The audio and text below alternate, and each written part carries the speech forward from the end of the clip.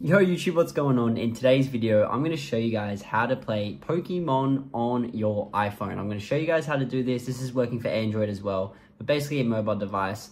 What I'm going to do is turn on my screen recording so you guys can go ahead and see this and I can actually show you what to do and run you through exactly how to do this. Like I said, this is going to be completely for free. It's going to work easily, instantly, and let's go.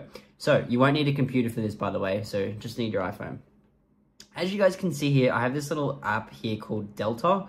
So what we're going to be doing here today is installing Delta, and then you can go ahead and get the games. So there's this is what Delta is. You can go ahead and get your files and just import whatever game you want.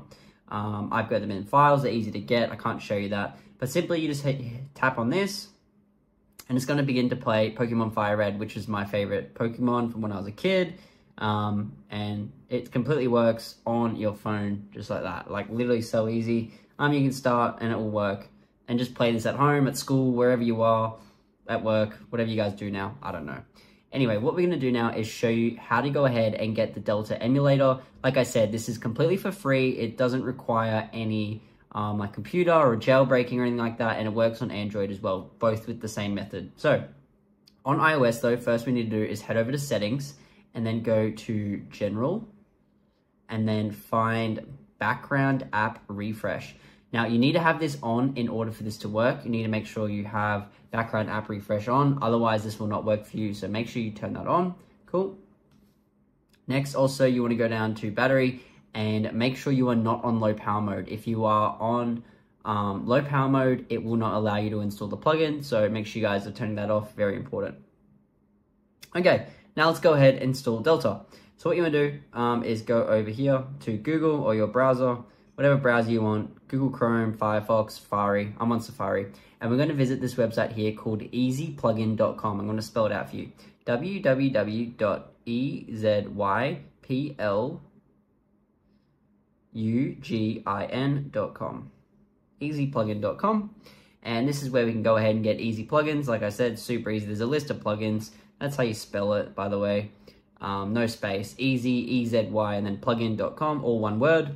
Go to the search bar here and just type in Delta, so D-E-L-T-A, and you're going to see Delta Emulator, install it for iOS and Android. It does work for Android as well, guys, don't worry. And click on this, and then press Start Install. Now, what you're going to do is simply wait for this to connect to your device or your phone or your tablet. It's going to go ahead and download the Delta Emulator to your device right now. It shouldn't take too long, about a minute or so, and then we can go ahead and get the ROMs. And you guys, I'm not going to show you that, but you can just, if you Google it, you'll be able to find it. And yeah, what that's going to do is basically going to go ahead and install the Delta emulator. Now, in order for it to install, it is going to need 2 to 3 free additional plugin files in order to actually go ahead and install the emulator. Now, they're going to be completely free. They're going to be on the next page. There's going to be a list of them. There's also going to be a YouTube video there. So if you need any help, I recommend just watching the YouTube video. It's going to explain it. It's going to take about 5 minutes or so in order to get the additional plugin files. But that YouTube video will basically go ahead and explain everything for you, make it a lot easier to understand, and make sure you guys are doing that. So yeah, make sure you guys do that. And yeah, that's basically it. Once you've got that, guys, you've got the additional plugin files installed. That will then install the Delta emulator. You can go ahead and open it up. And then you can obviously use save states, load cheat codes if you want. And then you can go ahead and start loading into your favorite Pokemon game. And yeah, they do come installed with some, but you can go ahead and get the ROMs very easily. So if you need that, go watch another video or just Google something like GBA ROM, something like that. You should be able to work it out.